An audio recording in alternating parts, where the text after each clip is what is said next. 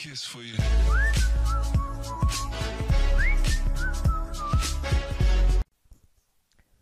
Bismillahirrahmanirrahim. Welcome to my another video on Android app development. And so guys, in this video I will be teaching you and we will be completing the RecyclerView adapter, and after that I will be giving you the demo of displaying all the sources in our RecyclerView.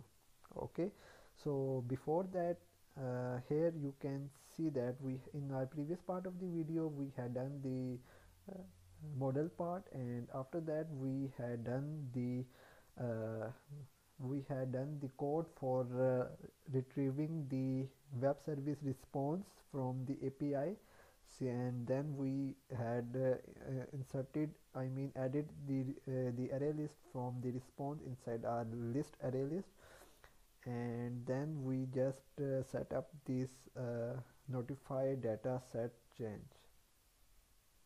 Okay, so there you can see, and after that we just use the notify data set change method inside our load website sources. Okay, so I hope that you are following me, and if you are following me then please comment down so that I know that you are following my videos. So okay, so now we need to complete this adapter with our adapter.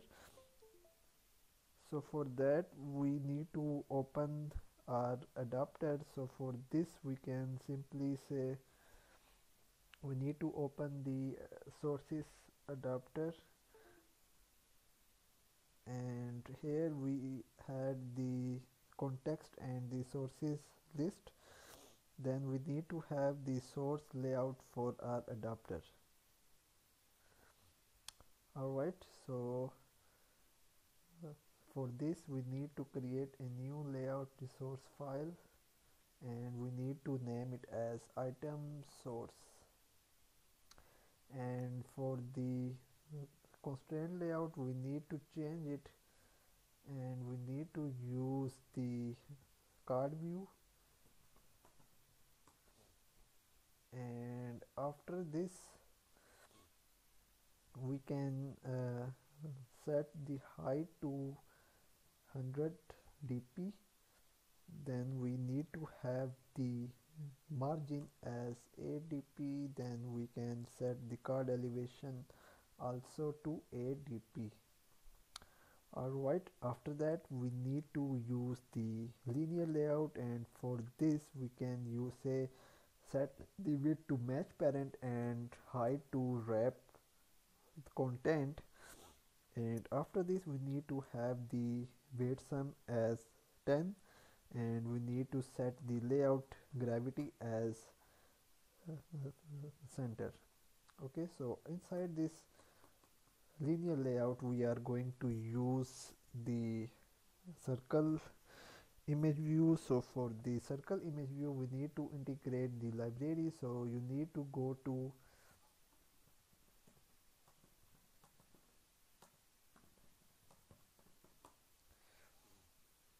and there we have this. So we just need to copy the dependency here. So you can see we have this dependency, and let's add it to our build.gradle, and we need to click on sync now.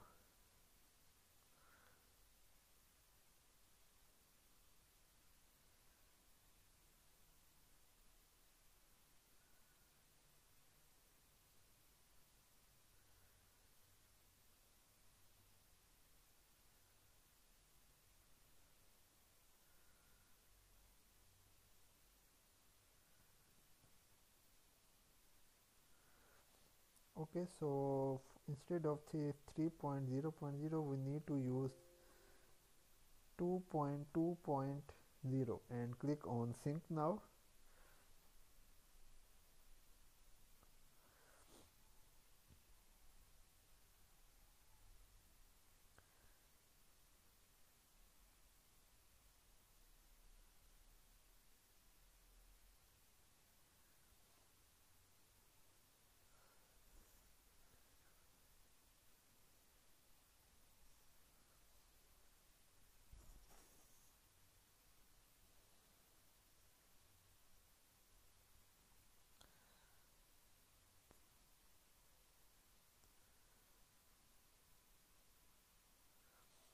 Alright, so it is successfully integrated, and after this linear layout we are going to use the circle image view, and then we can set the width of it to 0 dp, and we set the height to wrap content, and we give it a weight of 2, and then we can have the source, let's say mip map IC launcher, and then we can have the scale type, and it will be center crop, and let's set the ID to source image. Okay, after that we need to have the text view. So for this we can say text view, and its width will be 0 dp and height will be wrap content. Then we can say text size will be 24 sp, text style will be bold, and then we can say margin start will be 8 dp. Then we can say gravity to be center vertical, and then we can set the weight to 8, and then we can set the ID to source name. Okay, so now we have these two things. So we go to our sources adapter, and here we need to bind our views. So for that we can say r.id. so let me first of all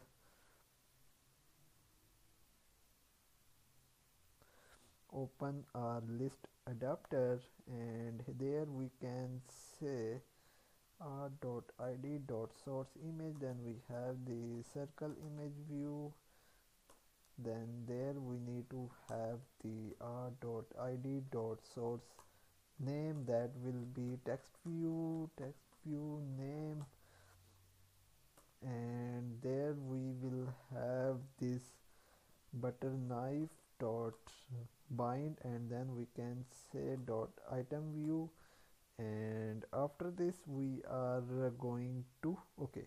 So now we have binded this with our butter knife library. So we need to go to our own create method, and here we need to write view v equal to inflator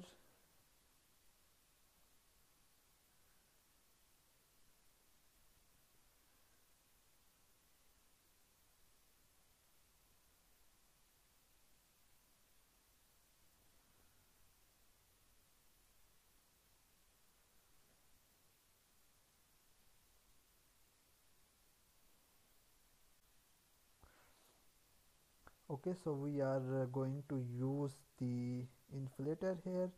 So for this we can first of all say layout inflator equal to layout inflator dot from, and then we can pass the view group dot get context, and after this we can say view equal to inflator dot inflate, and then we can say r dot layout dot source item source. Then we set the view group as the parent, and finally we send false because we don't want to attach it to our root, and then we can simply say return new sources view holder, and in here we can pass our view. Okay, and finally inside our own bind view holder method we can simply say hold sources view holder dot text view name dot set text, and there we can pass our list sources list dot get I dot get name, and that is it. Okay, so guys, I think that is enough for this. And one thing more, that we did not use the progress dialog, so we need to use the progress dialog for this. So in order to use the progress dialog library in our Android project, So we need to open the Chrome and we need to type in this. I mean, you need to write this dmax ports dialog, and there you can see we have this dmax. Okay, so for this we can just integrate it like that. Just copy it and open your build.gradle, and after at the last just paste it down, but make sure that you select 0.7, because in my case I am not yet using the Android X. Okay, so my version is a bit backward, so that's why I am not using the latest version of the code. Okay, so now there you can see we have this API integrated. I mean, the library is successfully integrated. So how we can use this library? So first of all, we just need to use the alert dialog for it, and for this we can simply write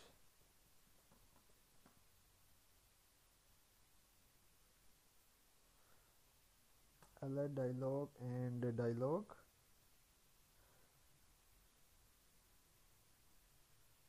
Okay, so make sure that you select this one, android.app. Okay, and after this, inside our initialize method, we can say dialog equal to new sports dialog and pass this current context.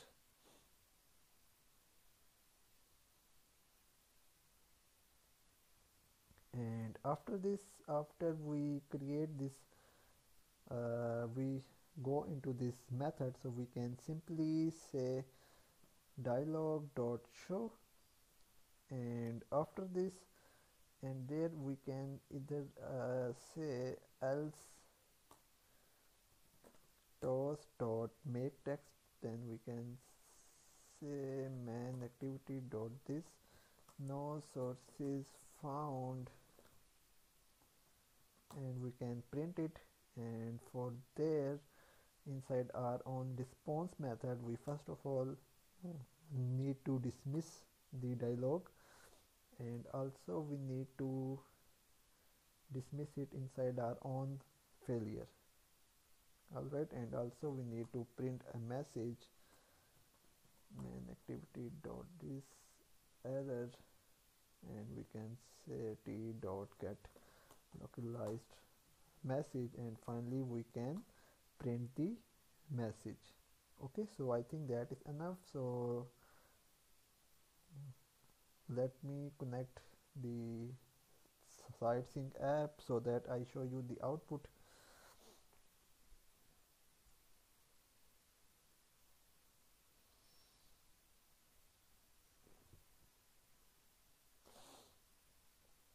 So I already have connected my phone,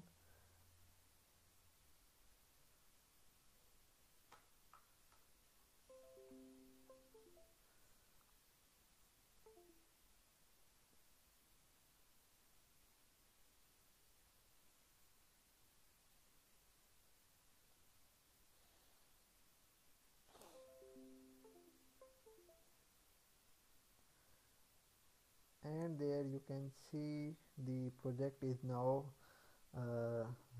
going to run.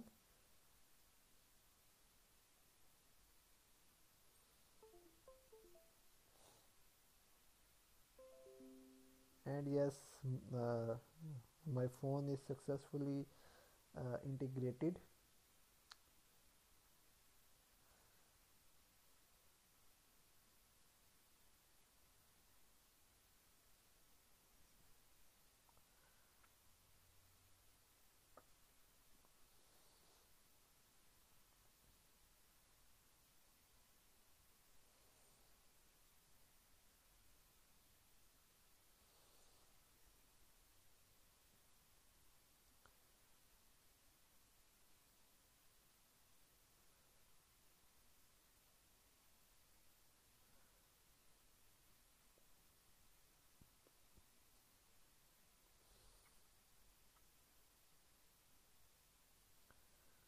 Alright, so now our application is running, and you can see that the progress bar was shown, and then you can see all the uh, web sources here.